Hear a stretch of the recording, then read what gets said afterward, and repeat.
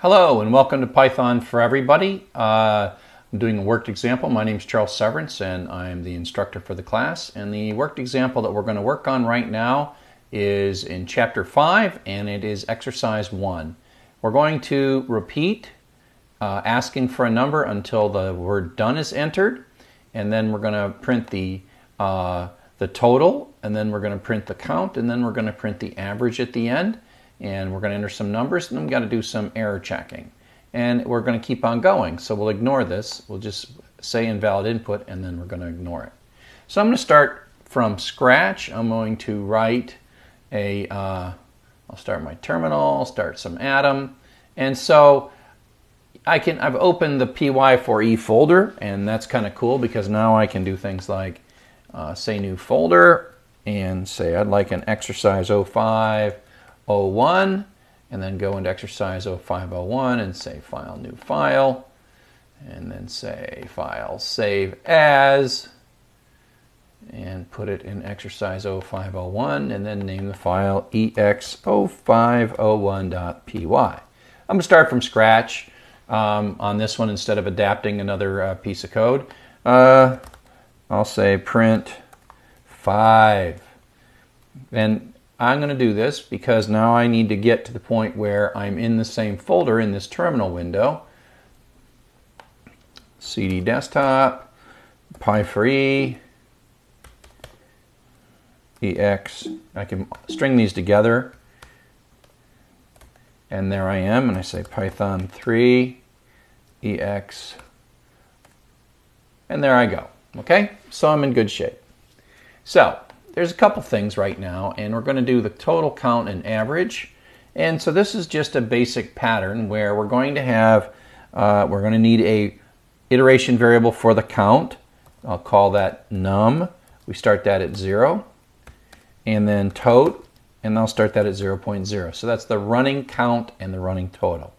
Now we need to write a loop. And I'm going to write this as an infinite loop, while true, with colon, and then I'll indent, and I'll prompt for a string. And remember, input gives us a string, so I'm going to call this sval equals input enter a number colon space. I'm going to deal with the try and accept later, but you can just kind of know that the floating point value that we're going to do is sometimes this little bit of code will fail. I'm just going to take the string value here, sval. This input returns us a string, and now I'm going to convert that to a float. I'm going to say print fval, so I can print that out. And then I'm going to do the num equals num plus 1, and tot equals tot plus fval. Now, I do need to deal with the situation where I'm entering the word done. Now, we want to check that before we convert it to a float, because done, well, we can run this. It's an infinite loop, but it'll only run a little bit. Won't cause us too much problem. If I run Python, let me drag this over here, and I go 1, 2, 3, and if I put in something bad, it's running. I don't have a way to get out. But you can see that, you know, it blew up on line 5. It blew up right here on line 5. So what we want to do is we want it to say, you know, 1, 2, 3, done. But we want it to detect that we've typed in done. So here we'll just say if the string value that I got back from input is double equal, quote, done, quote, break. So that basically will break us out. And now print all done. I should be using single quotes here. Too much Java coding. Print all done. Then I'm going to say print, what do I want to print? The total, the num, and then tot, comma num, comma, tote over num. Now we've got to be careful because we don't want to divide by 0, but that'll get us sort of a ways. So this is going to run, it's going to read these things, it's going to accumulate here. This is the accumulator pattern. This is a counter pattern where we're adding 1 to a current variable, and accumulator pattern where we're adding a value to it.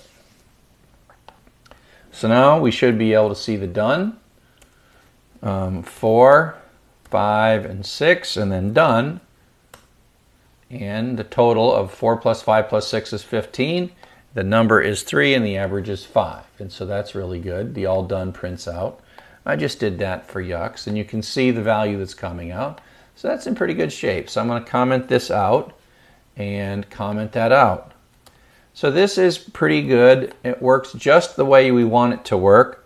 4, 5, 6. But if we do something other than we're done, then we're going to blow up in this float.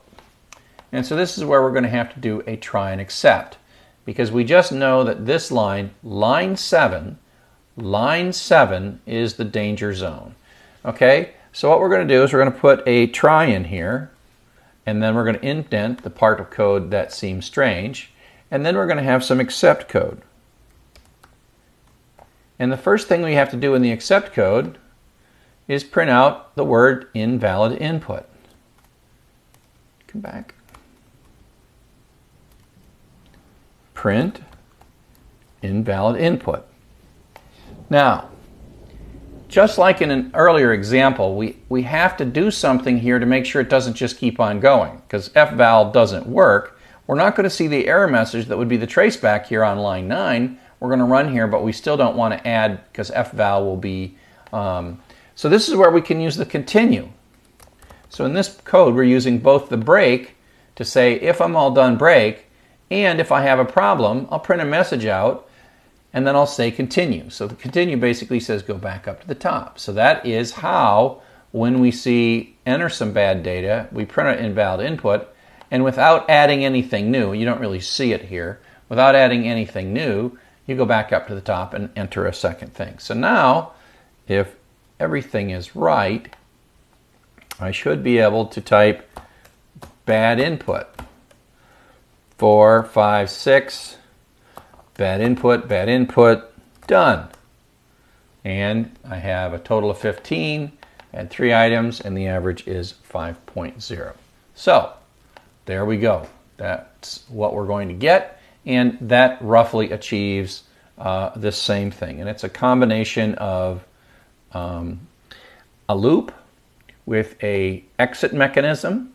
We have some sanity checking of our input, some making sure that we have some valid input, and we catch it, and we use continue to loop back up to run the next iteration of the loop, and we have an accumulator pattern, and then we can use the accumulated data to print what we want to print. So, I hope that this has been useful to you. Exercise 5.1 for Python for Everybody.